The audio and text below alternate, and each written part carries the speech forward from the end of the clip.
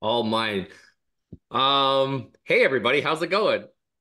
Oh, I have this just nice great. array of people. It's been a while since I've done this on Zoom, so it's gonna be fun and great. Okay, so I have a half an hour. This content, if nobody engages or if I just get to ramble on through numbers, I'm gonna doesn't take a interject half a an super hour. And if fun. people engage, which would be awesome, then we get to get the full max out of it. So I've been asked here today. I'll tell you a little bit about myself. Actually, I'll start there. So my name is Nathan Graham. I've been in the industry for 14 years. I've been licensed since 2010. So if a little bit about that journey. The very first year, and I'll do this super quick. The very first year I got into real estate, my wife and I did not live in Durham region. That's where I am now, Durham region. We did not live here. We quit our jobs. She did not get licensed. We took out a line of credit and we jumped into real estate. And that's how I ended up starting off real estate with this $18,000 line of credit. Now, back when I first got in the industry, I felt like I knew a lot more than I did now. And so I made all these glorious mistakes. I spent tons of money on marketing, tons of money on flyers and everything else. And I had a great mentor at the time. My first year was horrendous, and I'll get that out of the way right now. So is anybody from the few people who have their cameras on, just by nodding or hands up, has anybody had kind of like a struggling year in 2023? This is the way a lot of 2023 has been, and it's not the first time we've seen it. Um, One of the big things, though, as I was getting in the industry with my mentors, my mentor eventually took me after my first year, my first 9 months of only selling one house. Our line of credit was up. My wife and I, new young couple, and he basically just said, just start doing the work, just start following up, right? And that's what I started doing. I started following up literally that day, and I closed off the year with six more deals in my very first year, and then the next year it really took off. And then just a really quick synopsis, is that the right word? I don't know. But anyways, just a really quick thing about that time period is after that point, I've joined teams in my first few years afterwards, so I can definitely relate with that experience. And then I was an individual agent for a few years with my other brokerage, winning top awards, top 20%, top 1% in Durham. I ran a team for quite a time. My top, I think I had five agents and seven employees. It was pretty good going at the time. And then I tried my hand in running a brokerage, which was all sorts of fun and everything else. And now I'm back to selling real estate and teaching and coaching and having a lot of fun with it. So I was asked by Jen to come in and talk about just something in general, and I thought I would get back to the basics because, like this year, again, if anybody's feeling it, this year is a year of getting back to the basics. It really feels like starting off and really generating that business. Would most people agree with that? All right. So I hope Yes, you did. Sorry. it was just a delayed yes, Nathan. You're awesome. Oh, perfect. And I do have a tendency to ramble on. So I am looking at everybody. So I'm just turning up my volume here. I am looking at anybody. And if I'm rambling and you have something, just start throwing something at the screen or something like that. Um, okay. So what I'm going to show you today is the $1 million model, right? We are going to talk about those numbers. But first and foremost, when I say someone can make $1 million in 2024, and let's be honest for a second, how many people are kind of like, okay, buddy, maybe some big teams can do it, but that's the big teams. I can't do that. I don't have the database. I don't have whatever. Or they think this is just a line. Who kind of gets those weird anxiety feelings? It's okay. Now, on the vice versa, who here is kind of excited, being like, dang, I'd love to know the roadmap on how to do that. So let's start off this way. Sorry, my iPad keeps timing out on me. Uh, I'm going to write down some goals. If someone either wants to put it in chat or just unmute yourself and say something. What is your financial goal this year? Like not just the I want to make some money goal and I'm going to survive goal. Like what is the if I hit this number, that'd be completely kick-ass goal? Who wants to throw out a few of those numbers? 500K. 500K.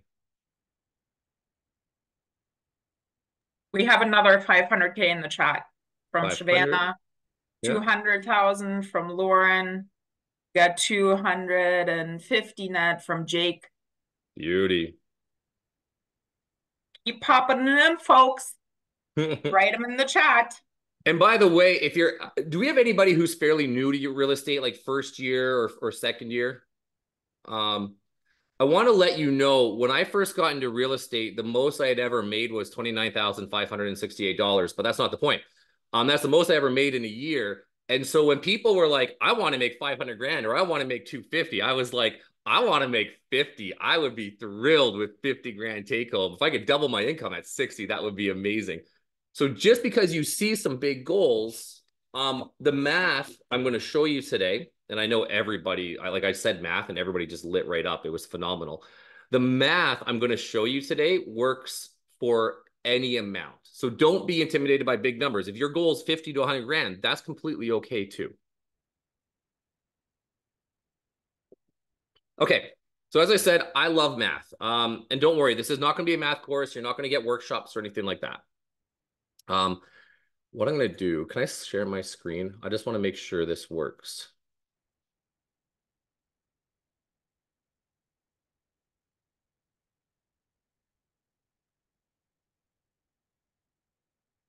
Nice. I love it, Anna. Us math people are going to take over the world one day. Oh. Okay, is that clear for everybody? Can everybody see that? Yep. Okay, this is my whiteboard. I'm a huge whiteboard person. Okay, so I want to back up. Here's the thing I absolutely love and adore about math, okay? It's not that I enjoy doing it, other than the fact I can tell you probably 2.5% of any number that's in existence. I love doing it because math contains truth in it, right? So when we look at math, you could either love doing math or hate doing math, but the reality is, without diving too deeply into it, 1 + 1 = 2, right? Like math contains truth. And in real estate, it's not that different in that regard. So let me ask you guys a quick question before I dive into the numbers. Has anybody here had an experience with a bad agent? And I just mean really bad. Yes, 100%. Yes. Who here actually got into the industry because their realtor was so horrible that they were like, damn, if he can do it, I can do it. Right? I would say she too, but typically guys are a lot worse. I don't know why that is. We're just guys. Have you ever met a realtor who was really, really bad, yet really, really successful as well? Like, have you ever done a deal where you're like, damn, this guy does 100 deals a year, or this lady does 100 deals a year, and this is how she treats people? Have we all experienced that?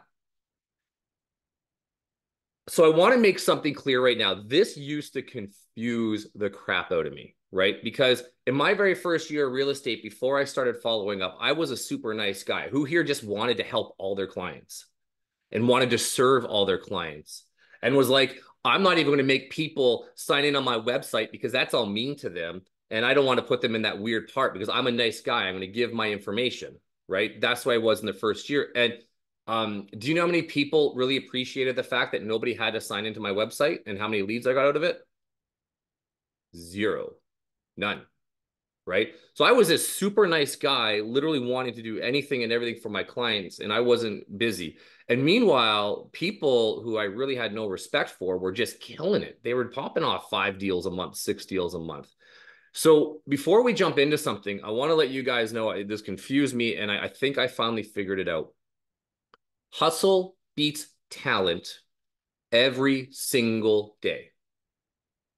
You could be the most talented person in the world, and if you don't hustle, if you don't do the work, you will never be successful. And on the reverse side, you could be the most horrendous human being in the world. You could treat people poorly, and you can never get one iota of repeat business and hustle hard and have a successful career. Does that make sense to everybody? So Yes. what we're talking, what we're talking about today is we're talking about the hustle. When we talk about the numbers behind the real estate model, this is just about doing the work. And I want to be very clear. This is not about it being difficult. It's not a hard thing I'm going to show you. It just is time consuming, right? Yes, if we have time today, I can share with you some really good scripts. The reality is, though, if you practice the hustle, if you practice the numbers, it doesn't matter your scripts. It doesn't matter anything else. You will be successful. And then when you get really good at the scripts, and you get really good at the hustle, those numbers and those conversion rates start to massively increase. Okay.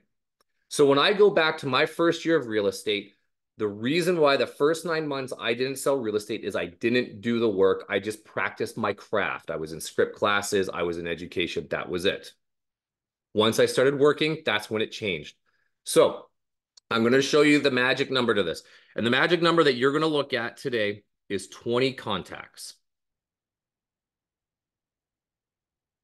I love technology. 20 contacts a day is what you are shooting for. Okay. Now, a lot of people ask me, what is a contact? And I'm going to be very clear on this.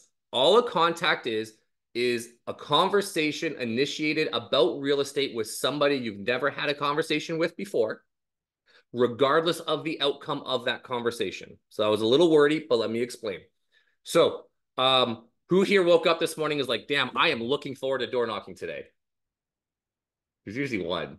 Okay, we're going to use door knocking as the example because it's a very easy way to pump through these contacts, but this math goes to everything, okay? If I'm door knocking and I knock on the door and I say, hi, my name is Nathan Graham with eXp Realty, a house just sold around the slam, and they shut the door on my face. I'm like, dude, that's one contact. I engaged in a conversation with a complete stranger about real estate, regardless the outcome, okay? And legit, that is a contact. If I do 20 of those a day, that will obviously with math give me 100 a week because I only want to work 5 days. And that's over 5 days of lead gen. Okay. Once I go through 100 contacts a week, or I could even do this in a day, it's going to average out 7 to 8 leads. And by the way, they're not all slamming the door. No, I do want to back up in my door. I was going to say, Anna, our door knocker, would be like, Nathan, I've had that once in my whole career. And you know what? I had only one in the whole 20 years. It actually very rarely happens. Usually they're like very polite. They open up this like slight little bit and they're like, yes, no, thank you. And then you go on to the next one. Fun fact, by the way, though, I once had someone very rudely treat me badly at the door. And if you really want to get really good revenge on that one, send them an apology card. You have their address and you can geo-warehouse their name and you send a card with and say like, listen, man, I'm really super sorry for bothering you that day. And they're like really squeaking those emotions on them. But anyways, 7 to 8 leads. That's the numbers that come out. Now, 7 to 8 people are going to put up their hand and say, yes, I'm willing to engage with you about further conversation in real estate. I'm willing to get your newsletter. I want to be kept up to date with the market. I'm thinking about buying and selling for the next 6 months or the next year, whatever case may be. Okay. I think this is a good point to stop for a second and have a quick conversation about something. Real estate is a future prospect business. You cannot live in the now. What you do today pays out in 90 days, roughly, right? We are always working towards our future. And every once in a while when door knocking, and Anna, actually, you're the resident door knocker, I'm sure you've seen this. The vast majority of time, it's like building the database. But every once in a while, you have someone put up their hand saying, yeah, I'm ready to go right now, right? And in my mind, those are the gifts that God just put in front of you that allows you to get business right away. This is a future. The most people we're talking to are 90 to 120 days out for income. So what we do today works that time. So if you go out door knocking for 2 weeks and you come back and you're like, oh, Nathan, man, I went and tried your method. I did get a few people saying, yes, but I haven't got a single lead or nobody's willing to do something right now. This clearly doesn't work. You haven't given it the time. Okay. So you have to live into that future. It's kind of like, every time New Year's rolls around and I go back to the gym and after 2 days of working out, I'm like, do I have abs yet? Right? 2 days is not going to give me abs back at the gym, right? So if I go out and do this, this is going to give me 7 to 8 leads every single week. Okay. Now, I'm assuming most of us have a database system. If you don't have a database system, get a coach, get a mentor, get a database system because database is your blood. It is your life. I literally envision, I'm a giant child. So I literally envision Pac-Man eating those little goblet things, and each goblet is a lead, and Pac-Man's my database, and my whole point is to fill Pac-Man every single day. So you get a database, and when I put those 7 to 8 people in my database at the end of the week, I know that those numbers are going to convert to 1 in 10 people on a touch program are going to transact with me a year. Okay. Now, this is not a course because we don't have time to go into what a proper touch program is, but I'll give you kind of a rough idea of what that looks like in my world. When I have a new lead come in, they go on what's called the 10 days of pain or gain, if you want to be positive about it, where I'm going to attempt to contact them every single day for 10 days. I'm going to give them a phone call every day until I talk to them. And I'm also going to send them email stuff every single day until I talk to them. Whether I engage with them or not, after that, they go on to what's called approximately a 33 touch program. Now, I actually do more than this. So we just called it a 33 touch. So in that 33 touch program, like what I do, for example, is every single Monday, I do a Market Monday video to my entire database where I'm giving an idea what's going on in bond rates. I'm giving an idea what happened the last week. I'm looking at the notice pages on Treb, and I'm trying to figure out of the 50 homes that sold, how many sold over asking to get an idea of where the market's heading, right? So I touch on them all once a week via email. That's a touch. I also hold 2 client events a year. That's 2 extra touches. On holidays, I'm going to send them other things. That is a touch. And then I'm also going to call them quarterly, or, well, at the very least text, but I do prefer calling. I'm going to call them quarterly to make sure everything is okay, to see if they have any real estate needs, right? So when I talk about putting them into their database in the 1 in 10, it's not like I just put them into a database, found the next touchdown program that's going to automate everything for me, and I leave it completely alone. Again, hustle beats talent every single day. So I'm going to make sure that I'm actually properly touching on them. And I know that number in 1 in 10 people in my database is going to convert. Okay. So we're going to take a break from this math for a minute. Before I carry on, does anybody have any questions about this? All right. Also, to be very, very clear, again, this is a long-term based thing. It's not like you get 10 people in your database week 1 because you hustled extra hard and all of a sudden you got this glorious transaction out of it. What I can tell you, though, is I've recently gotten about 25 internet leads in, so 25 people added to my database, and I'm already showing 2 people out of that. So the 1 in 10 number for me right now is working out, number 1. Number 2, the math works on laws of averages, right? So, for example, if I go back to your leads, right, out of every 100, maybe I door knock 100 doors and I talk to 100 people and I get 1 lead. And I'm like, well, clearly that 7 to 8 leads doesn't work. Well, when I go out the next day and I door knock and I talk to 100 people, maybe I get 16 leads. I literally door knocked the other day. Well, I say the other day, it was actually in December. But I door knocked in December and I ended up, I think I only talked to 18 people or 14 people, and I put 8 people on my newsletter from the neighborhood. So those were fantastic results for the day. So keep in mind, these are laws of averages that we're doing. It's over time or over numbers. Make sense for everybody? All right. So what's the average sale price you guys want to go off of? I think across Canada right now, it's a little over 800. I think that's on the low side. Would you guys tend to agree with that? 800 is kind of on the low side for average sale price? Maybe give or take. I think 800 is pretty accurate. Okay. So let's take 800,000, right? And I'm going to times that by 2.5%. That gives me a $20,000 commission. Does that make sense? You guys want to have some fun, by the way, I remember my first year of real estate doing a deal for $350,000, which paid me roughly $7,500, and I was almost a part of the luxury division with my brokerage. God, real estate's good right now. Okay, so if I want to make $1 million, and you can work this out however you want. And again, I'm not we're not going in because we don't have the time to talk about expenses, to talk about splits, to talk about net and gross and all the rest. I'm going to let you do that all on your own. But I'm going to go that, and I'm going to divide that by $20,000. That means I need to do 50 50 deals a year. Does that make sense? Okay. Now, who's still a little freaked out? They're like, 50 deals, that sounds like a lot. Like the average realtor does 4. So who's here like, oh, that's kind of actually, or who's actually feeling a little bit better right now? That's like, actually 50 deals to make $1 million.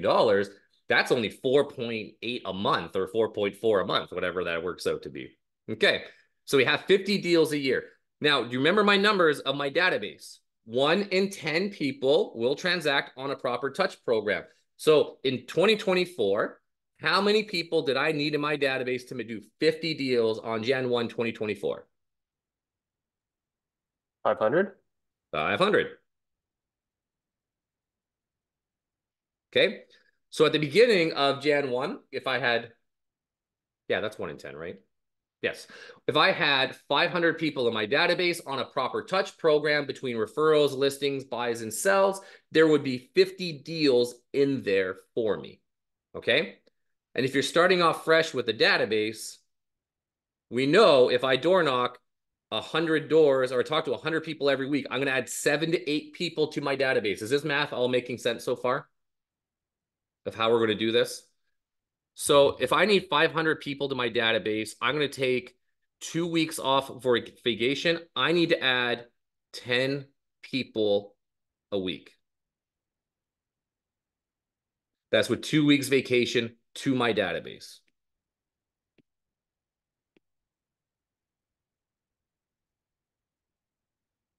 Now, again, going off the numbers, if I happen to know that I get 100 contacts in a week, I get 7 to 8 leads. That means roughly 120-ish contacts, give or take, 125 should get me my 10 people.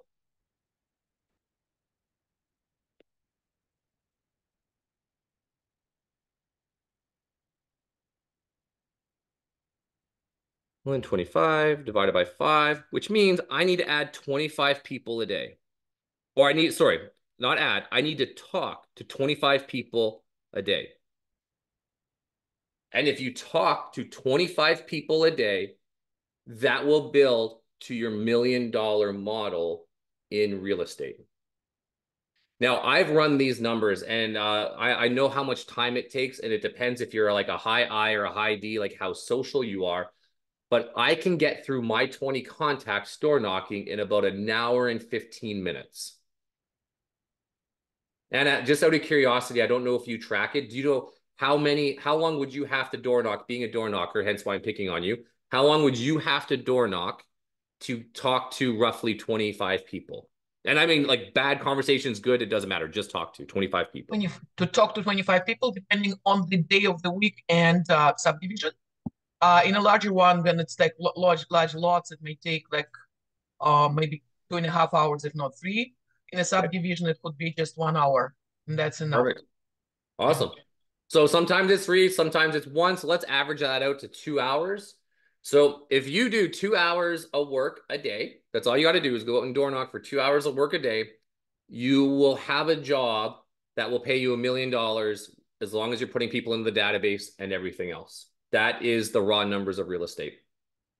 And I think, as Anna just pointed out so perfectly, sometimes that takes 1 hour, sometimes it takes 3. It's a law of averages that goes out. Okay. So whoever put $500,000 down, congratulations, you only have to work half an hour a day, maybe an hour, right? Because we're just going to be cutting these numbers in half, right? And congratulations to those who put $250,000 down. You officially get to work part-time and make 6 figures. Now, let's quickly deal, because we only got about 5 minutes left. So I want to deal with, because a question I used to ask myself is, and maybe you're asking yourself this, or maybe I'm just bringing up a limited belief for you, but then why isn't everybody in real estate millionaires if it's really this easy? And then I asked myself the question, why do I not weigh 190 pounds and I'm completely ripped and I know jujitsu? Because no matter how much I have a desire to go do it, I don't go to the gym every day. I don't always watch my diet, and I'm not enrolled in a jujitsu class, right? The reason why people don't do this is I guarantee you guys this, you now know the numbers. And we're going to find all the reasons not to do those numbers. And I could come back in a week and the vast majority of people are going to be like, man, I really love that course. I really love you explain the numbers. And I went out door knocking one day last week. And I want to be clear on something. I'm using door knocking as the example. If you're doing an open house, like who here likes open houses? Quick show of hands. If you're doing an open house, you might only get, I don't know, 10 people through. So there's only 10 contacts you made that week, 20 if you have a good one 2 days in a row, right? So then you're like, well, I made 20 contacts a week, which means I'm only going to get 1 to 2 leads, which means I'm only going to get about 50 people in the database. And I wonder why I'm only selling 5 deals a year in real estate. As a side note, did that example just show people why they're not doing the 10, 20, 30 deals a year? Because when I lower it down to why we're just doing open houses, then people are like, well, yeah, no, that's crazy. That's why I'm not doing those open houses or those amount of deals. Does all this make sense? So whatever way you choose to lead generate, and that's the whole point of this, whatever way you choose to lead generate, if you want $1 million model, you have to get 25 contacts a day. And when I say you choose, I mean go nuts. I have gotten so much business through shooting pool at pool halls, being a part of leagues. I used to never rent an office. I would do, this is back when I drank, I would just go have one or like 7 pints at a pub.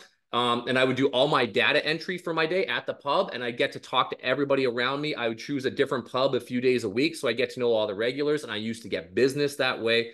Hell, for some reason, when I go on group vacations, I still get business on that.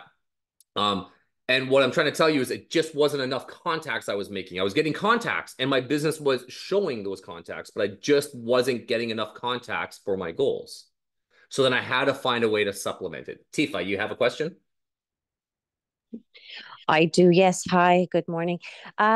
You said, if I'm not mistaken, if you door knock and the person doesn't respond, that's a touch or that's a contact, correct? Not if they don't respond. They have to at least answer the door, right? Not responding in the sense of responding to the door, responding to you and become part of your database. Yeah, exactly. Like if they don't respond at all to me, like, I mean, they don't even open the door, they don't come, that doesn't count. But if they open the door, count. Yeah. Okay. If they open the door and they don't engage with me, then that does count because I engaged with them. You have to engage with a person. So how would the person not sharing contact and becoming part of your database? How would they not? Well, no, Or how would I would get them that to? be? No, I'm asking how would that one person become part of the 20 people you need to get into your database if they didn't give you their contact? Okay. How does that? More of a, I thought it was more of a joke that Nathan kind of was making, like just about the door in general. Obviously, if they don't give the contact information, the fact you've had a conversation means you did have a contact. It's just not going in your database, right? Okay, I just thought there was a secret recipe. I thought there was a secret sauce, a recipe to his sauce here. I thought maybe he could share. Yeah, no. Yeah, it's more about exactly that. That's why I need 125 contacts because I'll get a whole lot of no's to put 25 people in my database for those 25 yeses, right? By the way, though, if you ever want to know the secret sauce to that is the #1 mistake I definitely see realtors make. Why did I say #1? A top mistake realtors make is they make their script all about them and not about the client. Like, for example, hi, I have a buyer looking to buy in your area, and it's all about them. I've actually changed my scripting around for that database. I say, hi, I'm Nathan Graham with eXp. Listen, I've been a realtor for X amount of years. I just did an open house or a house just sold or blah, blah, blah, whatever. And I happen to know that when that happens, there are always people looking to buy in the area. So I'm curious, have you thought about selling? Can I support you in real estate right now? And I use those words specifically. Can I support you in real estate right now? And I can tell you the reaction is absolutely a phenomenal return back of people who say yes, first of all. And then I get to say, well, fantastic. Can one of those support ways be, can I keep you updated so you're informed and ready to go? I make everything about the person. And when they're done talking, this is a script I now use in almost all my conversations. I say, well, great. Well, I'm at your door right now, or we're on the phone call right now. Before I let you go, do you have any other questions I can help answer for you? I make the entire script about them, not about me, not about my stats, not about my listing, not about my buyers. It is 100% about them, the person in front of me. And my response changed dramatically. So there's a little bit of a secret sauce there in all things, open houses too. Okay, so that somehow took 30 minutes already. Anna? I just wanted to add something, Nathan. A great thing that you mentioned, you write a card to the person who maybe was rude to you or something. I learned from Jennifer years ago, when you're door knocking, she always had, and I always have, a $5 Tim Hortons card, because there are people that you woke up and they are on shift work, right? They were sleeping, and he still opens the door like almost half sleeping, and no, I'm sorry. I said, oh, I'm sorry to disturb you. Here is the, just for my apology, here is the Tim Hortons card. That's what actually Jennifer started to do, and I learned it from her. That is a brilliant idea. I really like that. Like one of the big things when you're door knocking or lead generating to strangers, just remember you're invading their space and their time, right? And a lot of people are open to that conversation, but some people are not. So I like to respect everybody where they're at in that moment. And that's a fantastic thing. And to follow with that, Anna, I also used to do well, $10 gift cards. I'm probably going to dip down it to 5 now that I know that's what other people are doing. But when I put my open house signs in front of the directional signs on someone's lawn in front of the house, I would door knock them and just say, hey, I know this is on the government side of the lawn, but I know it's also kind of a pain for you. So I just wanted to give you a little something to say for the headache. Right. And it was great ways of just making contacts. So. All right. I don't know how strict time is, but 9:32. Do we have time for more questions if people have more questions?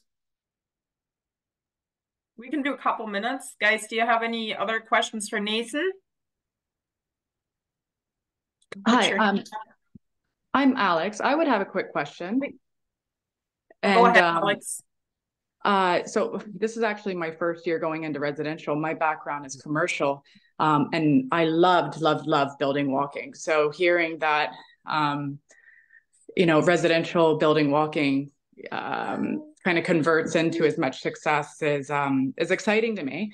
But my question is, I found in building walking, after doing it enough times, you start to see the most success you'd have at a certain time of the day. And what I found is, you're getting in, trying to talk to CEOs, COOs, and you want to get them early, like before they start having to put out fires.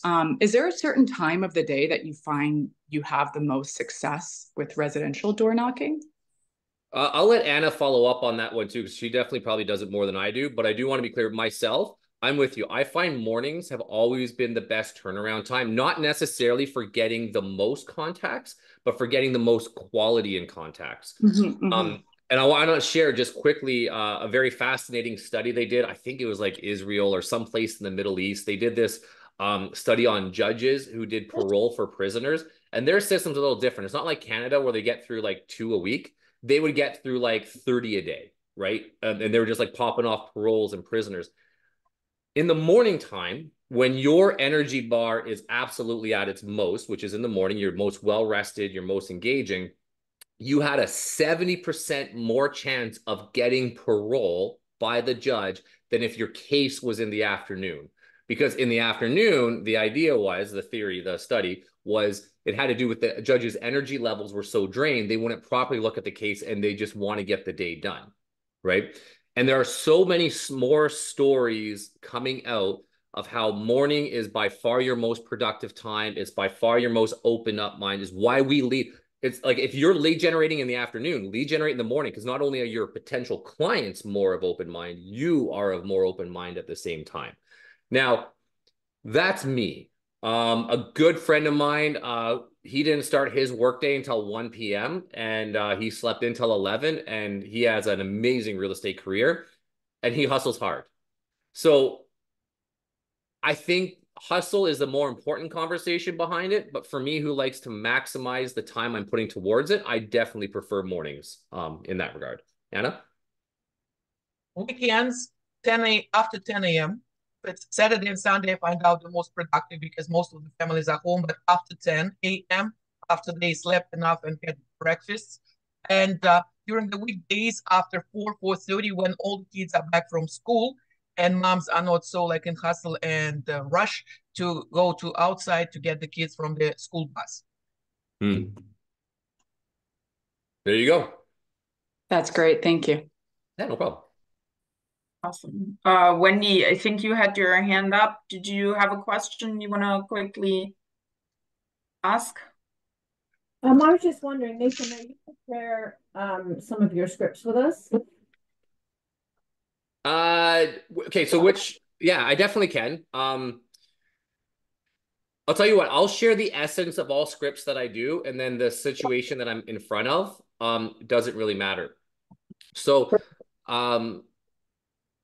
my whole point to any script is going down to the idea of applying for the job of being their realtor. That is 100% it. So for example, if I'm at an open house, in an open house, as an example, the first thing you have to do is become their friend. And if you can't break through that friendship, there's no point talking about business because they don't care. They only want to deal with someone they like first, right? So I'm going to observe them quite well. I'm going to talk about the hat that they're wearing if it's a local sports team. If you don't know what peacocking is, definitely check out peacocking, because if they're wearing like a big hat or an earring or a big necklace, they want you to ask about it, even though they're not going to be like, hey, look at my big necklace, right? Find out what they're wanting you to ask about. Everybody has something, right, that they appreciate about themselves, right? So I build that friendship. Then I go into some technical things, and I'll build up my credibility. I'll talk about things like what to look for, how to find the date in windows, how to tell whether it's a high or mid efficiency furnace. I'm going to point out things from my experience that builds my credibility or my profession ability. But the whole point is, I always want to boil them down to this fact where I would say, okay, Wendy, hey, listen, this was absolutely fantastic. Do you happen to have anybody who's currently helping you find real estate? And maybe they're like, yeah. And I'm like, well, have you signed a contract with them? No, blah, blah, blah, blah, blah. And I want to say, great. Well, the good news is, Wendy, every realtor you meet from this point going forward is going to apply for the job of being your realtor, and I'm going to as well. Now, I do like to operate a little differently. I don't believe just because we had this one conversation or because I showed you one house that I'm automatically the person you have to go with. I believe I have to earn the job of being your realtor. And that's what I would like the opportunity to do. So if it's okay with you, I want to go out once or twice, show you a few homes, or I want to come over and give you an idea of what your home is worth and give you an idea of what I do to sell homes. And that's going to be my interview process. And afterwards, if you think it's great that we work together, let's work together. And if you don't like me at all and we're not jiving, 100% go ahead, ghost me. You'd never have to speak to me again. I'm completely okay with either option. How does that sound? So every script I do is always going to boil down to applying for the job of being their realtor, and I have to work very hard to earn that position. Right? So door knocking, same sort of idea. I'm going to apply value to them. Hi, my name is Nathan. Listen, a house just sold down the street, and that usually means 2 or 3 people are looking to buy in the area. So I thought I'd be proactive and see how I could support you. Have you thought about selling? Is this an opportunity that I can help you take advantage of? Right? I'm putting it back onto how can I support them? Right?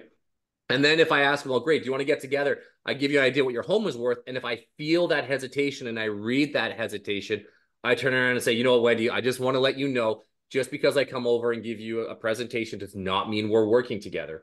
I look at this as applying for the job of being your realtor, and it's my job to earn your business by working hard and supporting you.